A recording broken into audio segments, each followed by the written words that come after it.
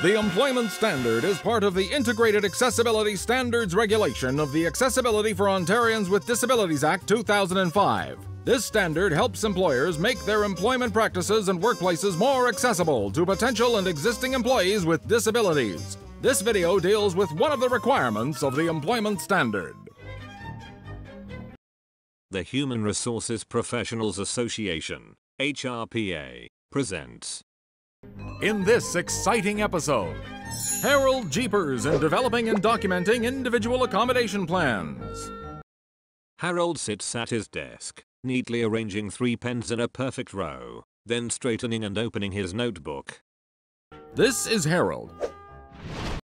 Standing outside an employee's cubicle, Harold gives a thumbs up. He has just landed a manager's job at Jiffy Brothers Industries. Back at his desk, Harold opens a greeting card, which reads, "Harold, good luck at your new job. Love, Mona." This is Sonia. Waving from Harold's doorway, Sonia startles Harold. She is Jiffy Brothers' go-to HR person and a certified human resources professional. Together, they are helping Jiffy Brothers make their employment practices and workplace more accessible. This will give them the advantage in recruiting and keeping the best talent. Harold and Sonia give a thumbs up to the camera. They are now discussing the process for developing and documenting individual accommodation plans. There are 10 areas to consider. Number 1. Let all employees know about the process. It is the employee who must initiate a request for accommodation. A company employee is working at his computer. A large poster drops abruptly from the ceiling and appears in front of him.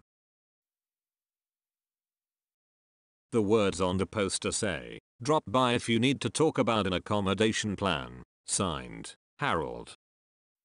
After Harold communicated to the company, Mary contacted Harold and wanted to talk about her mental health disability.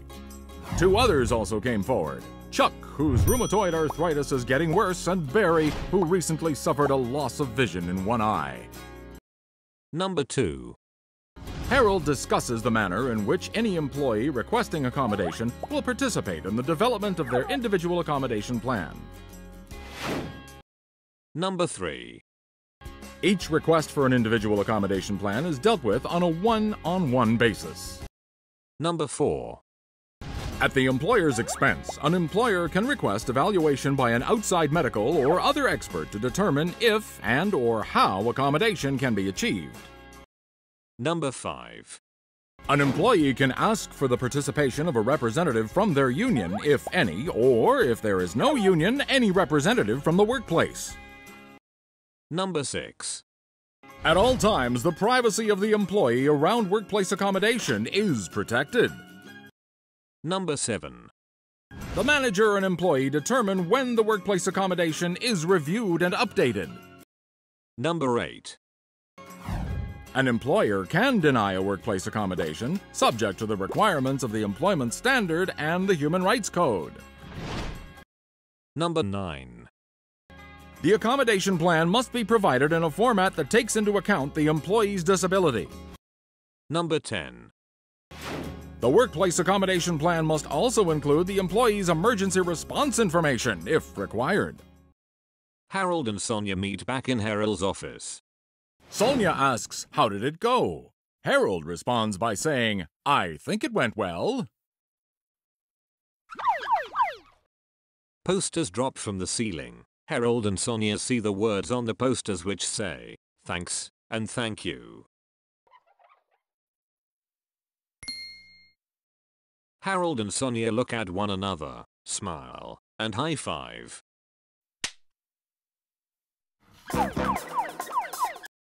Additional posters drop from the ceiling over the cubicles of the office employees, with the words "Thanks" and "Thank you." You have been watching Developing and Documenting Individual Accommodation Plans. The story you have just seen is real, but the names have been changed to protect them from telemarketers.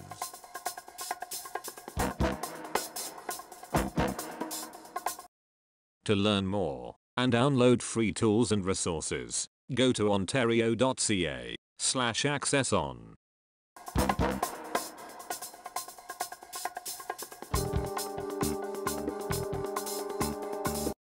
This video is part of HRPA's Enabling Change Partnership project with the Government of Ontario.